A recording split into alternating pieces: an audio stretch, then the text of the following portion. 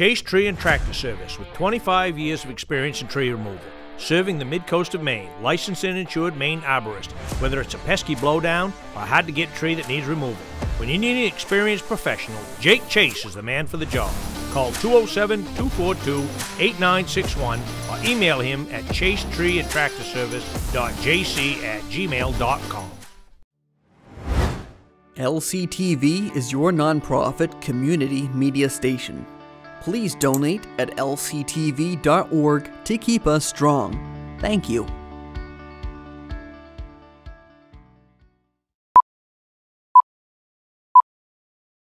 two, three, four.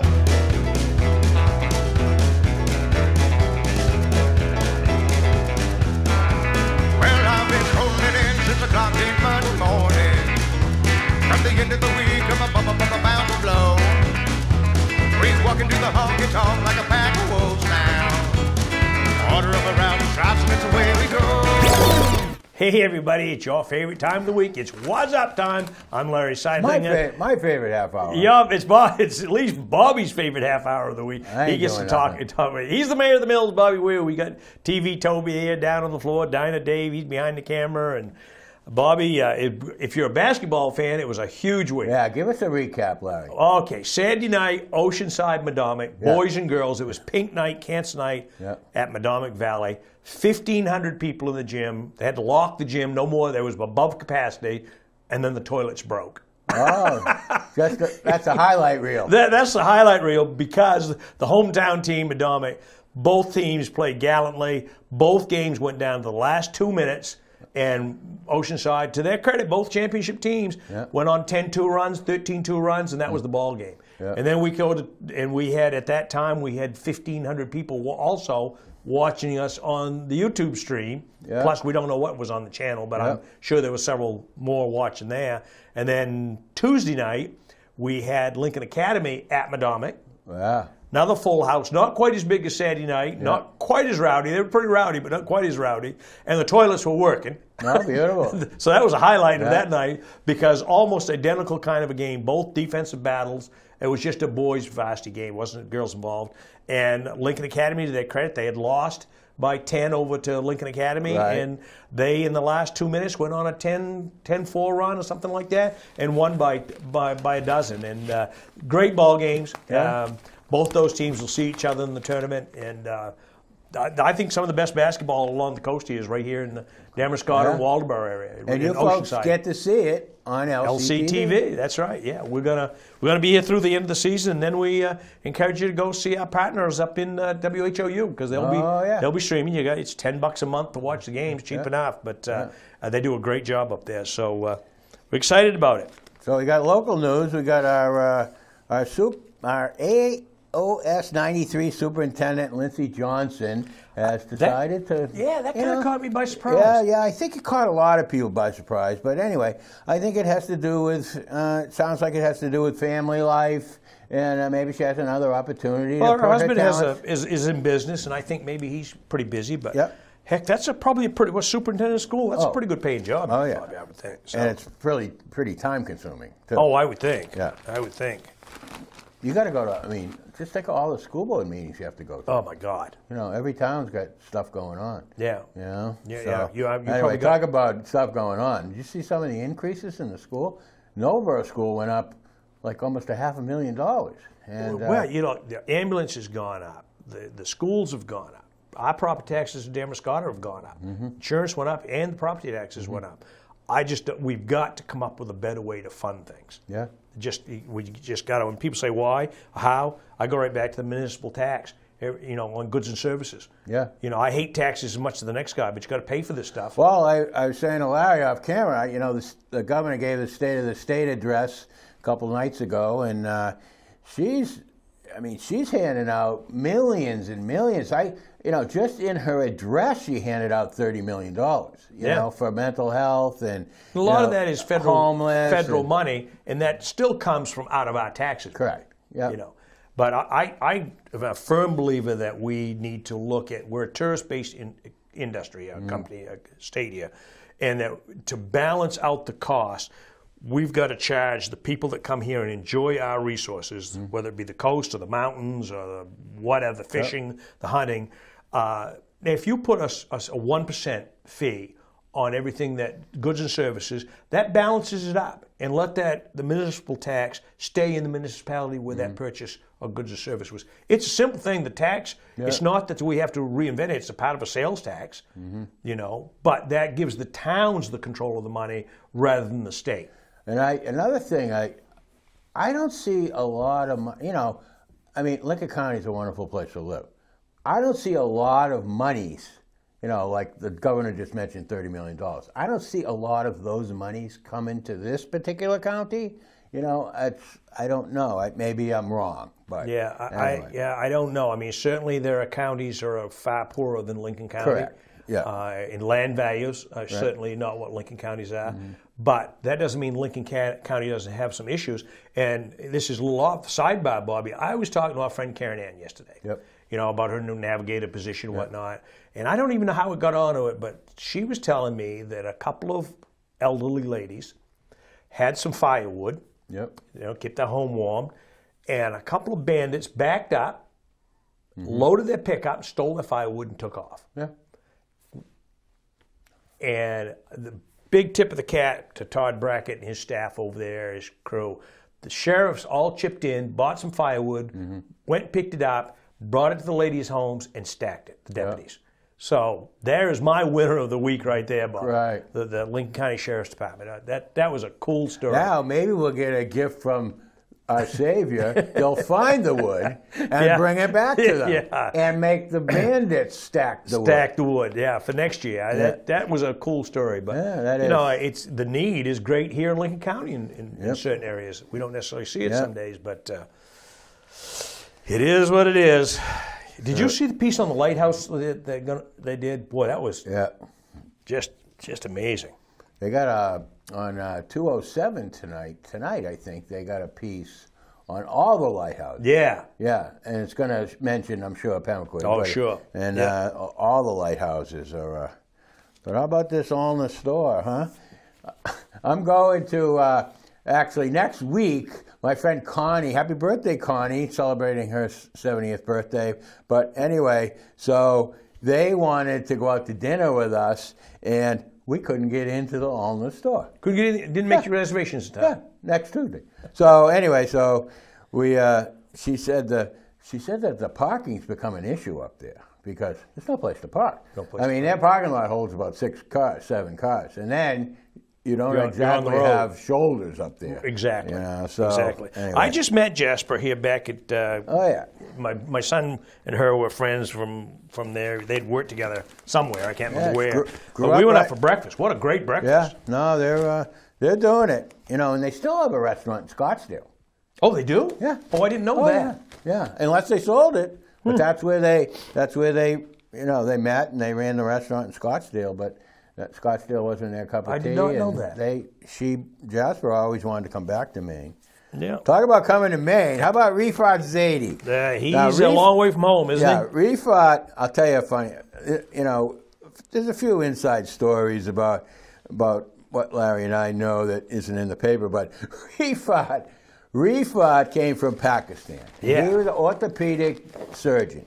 And so anyway, when I was playing on the hockey team, we had Dr. White and Dr. Moran. We're both on our hockey team, and so they go to him to get put back together. Yeah. So anyway, so we were blessed with 2 orthopedic surgeons in our locker room. So anyway, but actually, the fact of the matter was, the orthopedic surgeons were in the roughest shape than anybody. And so anyway, so Rifat was coming to this country to interview for the job, and Dr. White picked him up at the airport, and his first stop was the locker room up at Kennebec Valley Ice Arena. Oh, no kidding. And he came into the locker room, and I can't believe he still accepted the position after being in that locker room. But anyway, he's a great guy. He's an unbelievable photographer. So I've only had one encounter with him. I had to have a cortisone shot in my knee 20 years ago, a long time ago. I said, that's enough of that. I didn't realize how painful a cortisone shot could be. I don't think he did anything wrong. I just was like, that's enough of that, Doc. We ain't doing that again. Great Salt Bay's proven that they have a bunch of brainiacs there. Yeah, the kids are going to a book tournament. I never heard of such a thing. Yeah, book tournaments are, I don't know if we would have had a book tournament when we were in that. Maybe how many books we could carry might have been the tournament, not read. Yeah, or how many books we didn't carry. How many books we didn't read, Bobby would probably. Actually, I always liked to read in high school. I still like to read, but I like to read like sports books and stuff, or autobiographies. I like to read rock and roll books. You do? Yeah, I read about rock stars, you know? Yeah. I got rock star envy, is what I have. So you tried to be a rock star at one time, didn't you? I'm still on the party side of it. Still trying. Still trying. But how about this guy, Michael Amico? He's an archaeologist, and he's saying that Waldoboro is loaded a with gold stuff. mine for gold mine for stuff. Gold mine for broken dishes. Yeah, crazy. Crazy. I mean, I kind of wonder about people, their interest level is so peaked that they're digging through dirt for little tiny pieces of a coffee cup or something. Yeah. Just different strokes for different folks, Bobby. I know it takes them 2.5 years to dig enough pieces to glue them together to get a half a cup.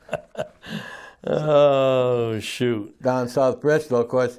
People, where I knew this was going to happen. Yeah, I mean, they wanted to develop an ordinance for the aquaculture industry down in South Bristol, meaning, they want to control what goes on down there. But they had a big meeting down there, and a lady from DMR, she was at the meeting, and she said, basically, in the beginning, you can't really control the waters off the coast of Maine. Nope. And so that's state property. Yeah. But what the state does do is the state gives the town the authority to the low water mark. I know that for a fact. Correct. But then they also give them the right of way for like moorings and stuff like that.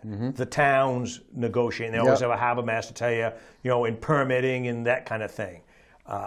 So that's she's right that the state does own, but they do some exceptions to that. There are, like every rule, a few exceptions. Yeah, they do want to keep the John Walker from South Bristol. He's just a resident. He still wants to keep the aquaculture committee together, and so. Well, I think that's not a bad move. No, really. Yeah, it's a good move. Yeah. So. Yeah, if I served on a committee, I wouldn't mind serving on like the clam committee here in Damascus or something, because I know a fair amount about the industry and the resource. So we got a new business owner in town. Yeah, I didn't know Suzanne was going to Montana. I didn't even know she was married. Yeah. So anyway, we'll probably find out something more about her. Yeah. So anyway, her neighbor, who is Mercedes Schweighauser, just because I know her. Do you know her? Yeah, I know her because she cuts my wife's hair. Oh, okay. So anyway, but Mercedes comes into the grill with her fiance, Jamie, and she's a very nice girl, and so I wish her well with that. Yeah. So anyway, she's right next door.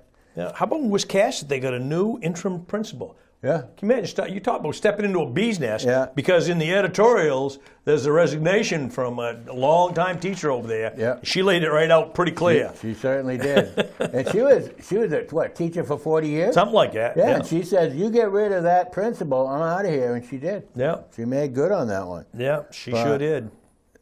They also, Wisconsin's going to have a special town meeting. So when you have a special town meeting, things are not going too good, probably. So it's all about lot size, setback requirements. These towns, because, of course, we're searching for affordable housing, these towns, they have to look at their zoning. They have to create more space. Yeah. What's going on in Newcastle on the Mill Street there where Rob Nelson wanted to put a place? Well, that's in progress. Is that still turning? Oh yeah. I think you'll find that's going to happen. Yeah. He's got a buddy who has got a very successful apartment complex and built or pretty much ready to be moved into. Well, Rob's a pretty smart guy, and I would think that he had researched. Oh yeah. That pretty pretty clearly before he even brought it to the town. Yeah, well, he owned the house to the left. And plus, he's been on the select board, so he understands how that all works. Yep. He knows the game? He knows the game. That's right. He knows the rules of the game. Yeah. So, Sarah Hubert, you got your work cut out for you over there. Yeah. You know, her toughest job will be just mending the hard feelings. Yeah. That's tough. Yeah, it's already, I mean, That's a you've tough already game. got a divided situation. Really tough. And, but anyway, these kids at the elementary school there, they don't care about it. They don't care who's principal. They're sending Valentines to soldiers. Yeah. I mean, that to me is what it's all about. I think you might have had to wear a hard hat, though, in that Wisconsin school system. I don't know. Yeah. As long as they get the Valentines out. Get the Valentines out. Yeah. So anyway, the with Waldeboro Historical Society, I don't know what this could be. I got no idea. Yeah. So anyway, the Jay Darling of Jefferson, he guessed last week, and it was a Civil War era ear trumpet. So anyway, if you had that was pre-hearing aids, so they put a trumpet up to your ear so you could hear your wife yelling at you. Huh. Why would I want to do that? Yeah, I don't know. Why would you want to do that? Yeah, that's why they went.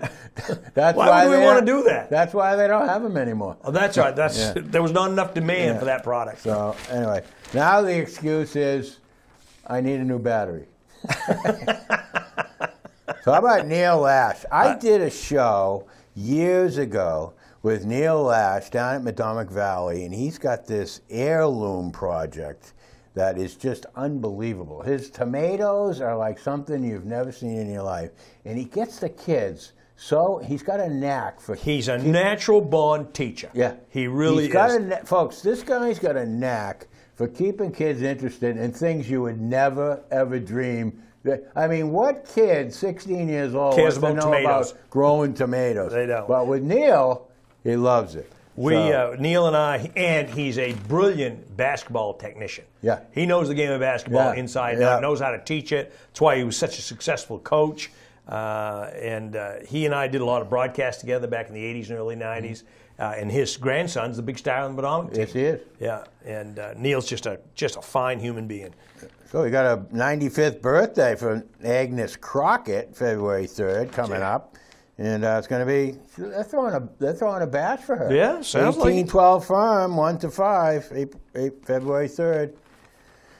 So I called Larry last night because I called Julie Kaiser about the Waldeboro Community Center and New Maine Health Site, which has got a lot of excitement going on. And the hospital's excited. They're going to have a health center there. But my question was, and I called Julie up, but I didn't hear back from her. She didn't respond to you? No. What's going on? What's a medical arts facility? And so anyway, so Larry explained to me a little bit about it. I thought it was a walk-in clinic that had artwork on the ceiling. No, I don't believe so. No? No, I don't believe so. Anyway, Maine Health Building. So anyway. It's recreation, child care, all kinds of stuff going on. Yeah, we got a police detective was cleared of... these poor police officers, they get calls, they show up, they don't know what they're in for. Oh, God. And so anyway, this one gentleman showed up, Scott Duff showed up at a call, and the guy pulled a knife, and, he had no choice. He had to defend himself. So anyway, they've cleared him about that. And so anyway, I mentioned a little earlier that Nobleboro, they have a $5 million school budget. Now, Nobleboro, I think we're looking at 1,500 people in Nobleboro. Yeah. How many kids are you looking at? 100? I don't. Is there 100? I don't know. It's got to be more than that. But, that's the same thing in Great Salt Bay, but there's not that many kids that go there. But if you look at the traffic might as well do away with the school buses because there's so many cars lined up there to pick and take the kids out. Well, in this day and age, I don't know. Would I put my kid on a school bus? I don't know. I don't know. First of all, there's a shortage of school bus drivers. You don't know how experienced those drivers are, the ones that are driving you. Yeah, I'm going to come to their defense. They have to take a test, pass that. They have to be able to pass the school bus. Yeah. And the school buses never reach a big high speed or anything like that. It's not like they're going down the interstate 80 miles an hour or 70 miles an hour.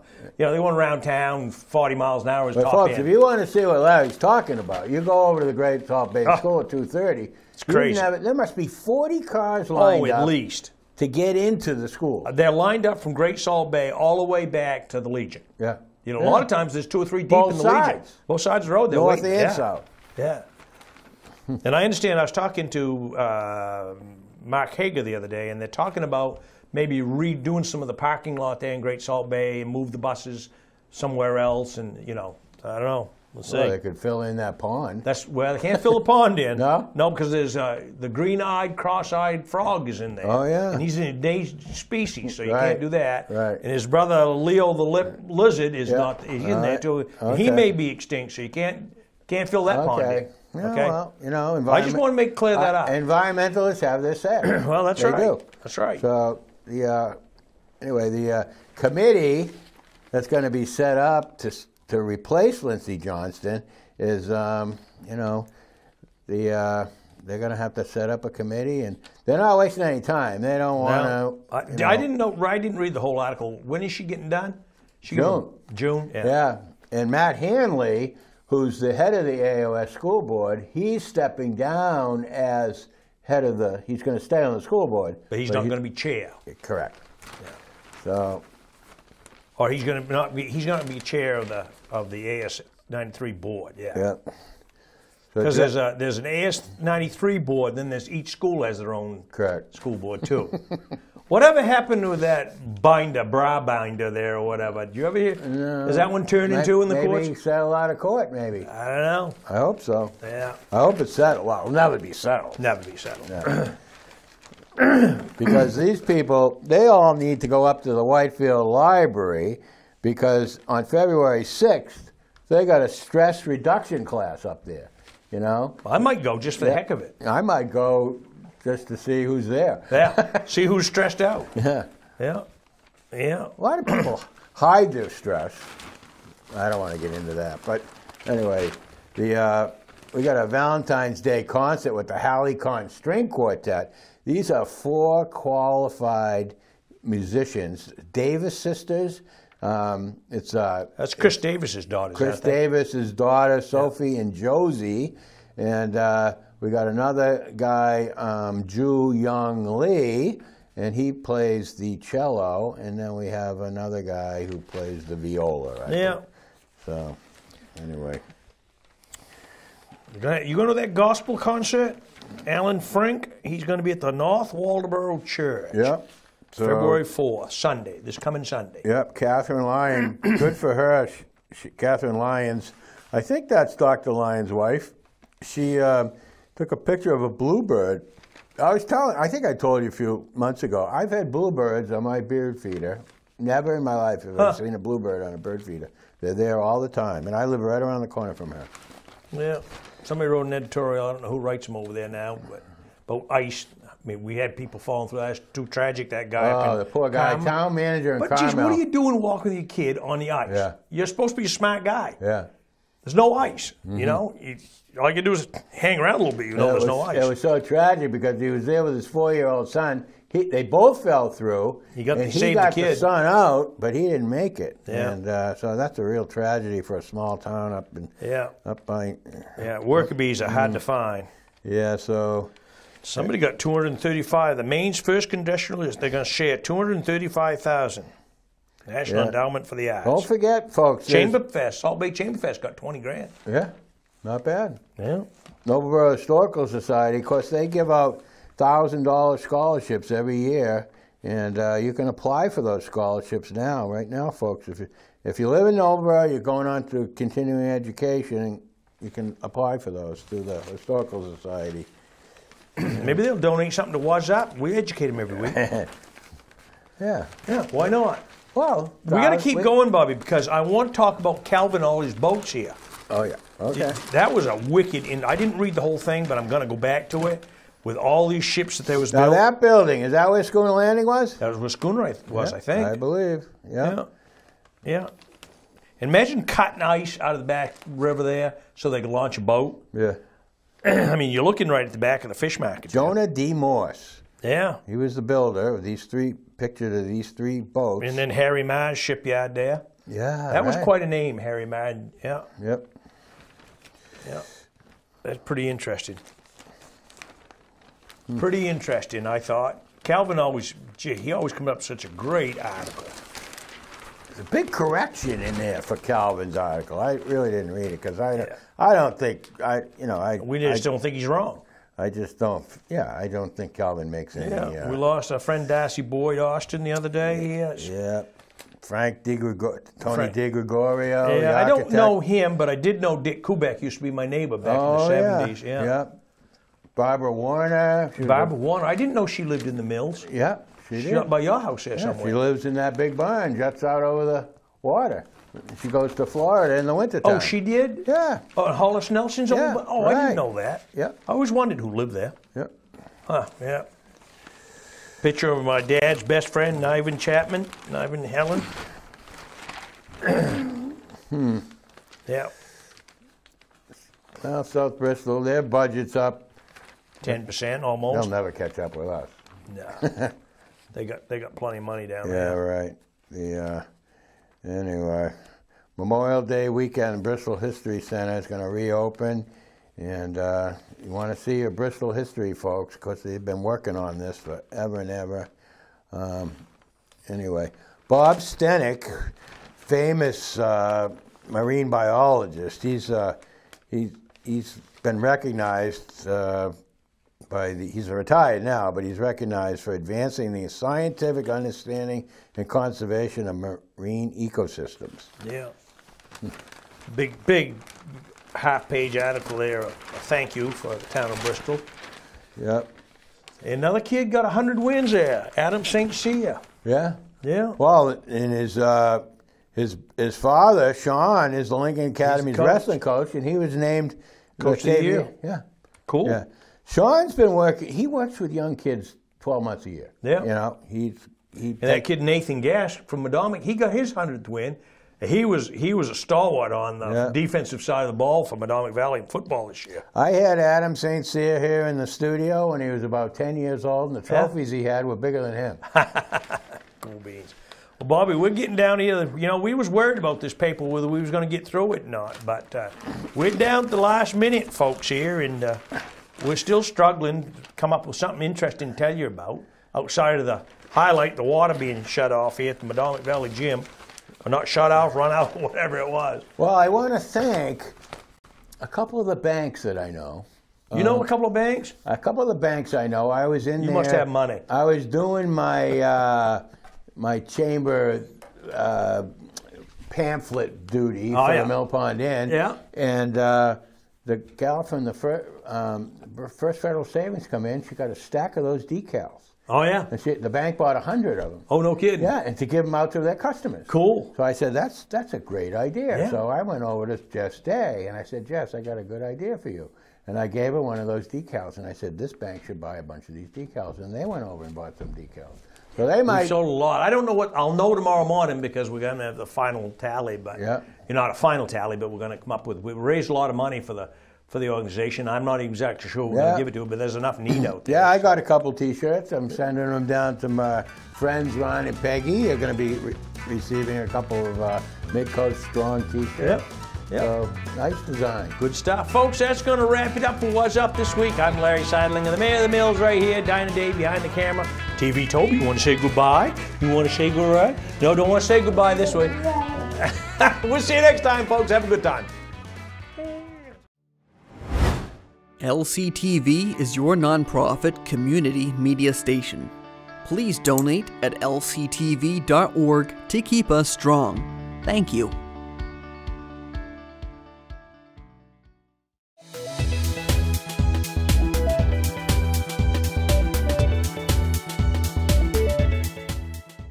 Chase Tree and Tractor Service with 25 years of experience in tree removal.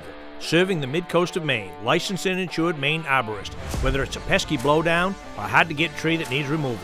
When you need an experienced professional, Jake Chase is the man for the job. Call 207-242-8961 or email him at chasetreeandtractorservice.jc@gmail.com.